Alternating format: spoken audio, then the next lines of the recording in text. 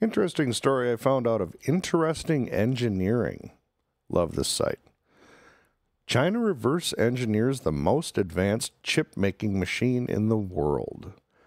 EUV lithotripsy machines build the most advanced chips in the world. Only one company currently operates them. So China has reverse engineered this.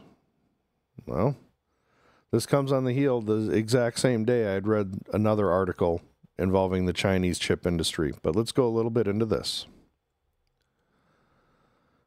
China's semiconductor industry has reached an important milestone, with its reports claiming that it has built the first extreme ultraviolet prototype. EUV lithotripsy is a complex, secretive manufacturing process that produces the world's most advanced chips. Only one company in the world, Dutch firm ASML, is capable of harnessing this process. The U.S. has desperately tried to keep this technology out of China's hands. Now, though, new reports claim China has its first domestic prototype of the state-of-the-art chip-making machine.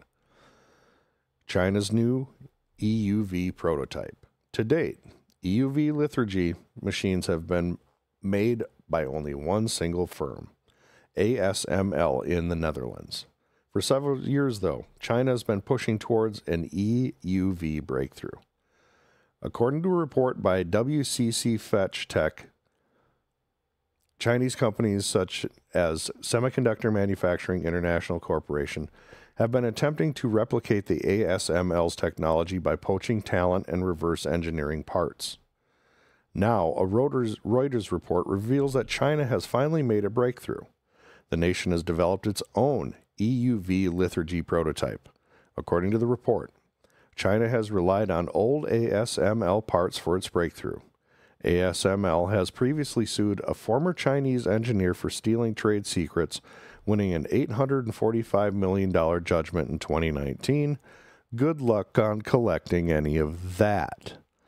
I'm sure he's sitting pretty well in some Chinese city now, and they'll never extradite him, and a hero of the People's Republic. The emergence of new technology means China has advanced farther than experts expected.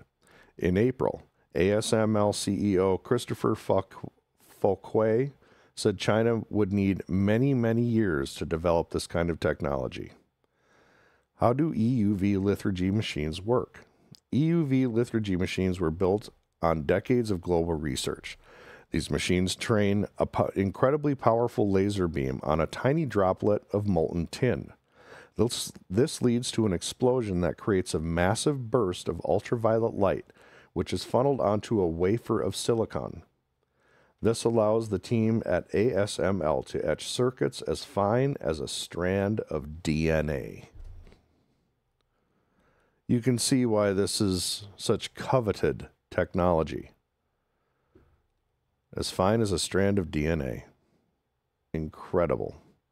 Until now, only ASML has been able to build the machines capable of making this state-of-the-art chip. According to the company's website, it invested more than 6 billion euros, or approximately $7.29 billion in EUV research and development over 17 years.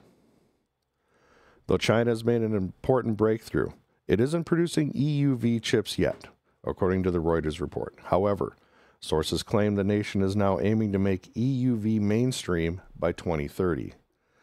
With the ongoing AI boom, the U.S. and China are racing to bolster their chip-making capabilities.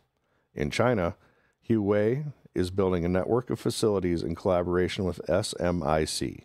In the U.S., the 2022 CHIPS and Science Act authorized an approximately $280 billion in new funding to revitalize domestic semiconductor manufacturing. And it has to be done. It has to be done because China has a singular mindset when it comes to the chip manufacturing. This article is from the exact same day. In the shadow of U.S. export controls, China relies on its own chip industry.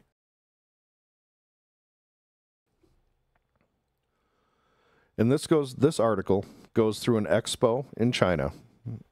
And like most expos, they offer the biggest and the brightest and the best that, China has to offer. And the article talks about the chip building industry, its building up through the years in China and where it stands today. And in the article, you know, it does state that their current chips are not on par with chips from the West.